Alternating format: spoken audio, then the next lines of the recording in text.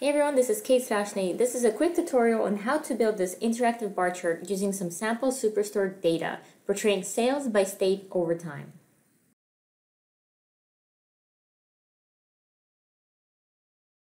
Here are all the little samples. The one I selected was this bar chart race.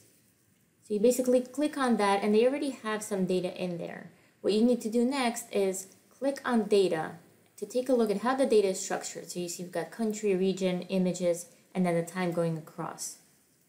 The next step is to go ahead and take the data.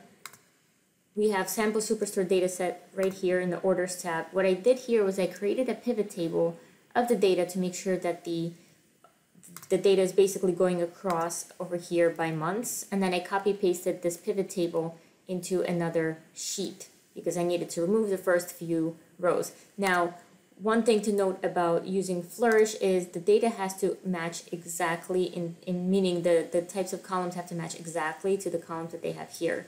So when I'm going to go ahead and click upload data and go to my desktop, I selected moving bars because that's the new sheet, and you import this publicly. Next it says select the column, so you're going to click OK.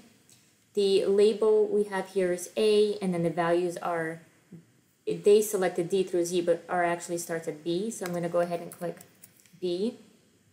So we can go ahead and do that. And then we'll scroll down and see, okay, we don't have categories, so we can delete any column that we're not really using. And you'll see on the bottom how things are changing as we make these updates. And we'll leave everything else the same. We can go ahead and click preview.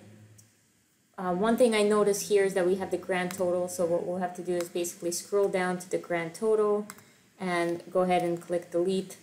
And now we don't have the grand total. You can actually remove states if you needed to.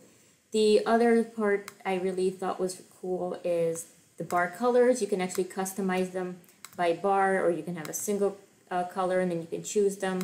If we're doing this by bar, we can actually change the color palette. So you can pick some pastel color, like this is an example. You can look into labels. There are a lot of ways to customize the layout, the header, the footer. But at this point, I'm pretty much done, and you can publish this. You can save this down as an image. The way I put together that video is I simply recorded the screen using Camtasia. Alright, I hope you enjoyed the tutorial, and feel free to go to dedicatedacademy.com to check out more things around data visualization. I've got a really cool visual best practices course there that's actually product agnostic, so feel free to go ahead and check that out. Thanks for listening.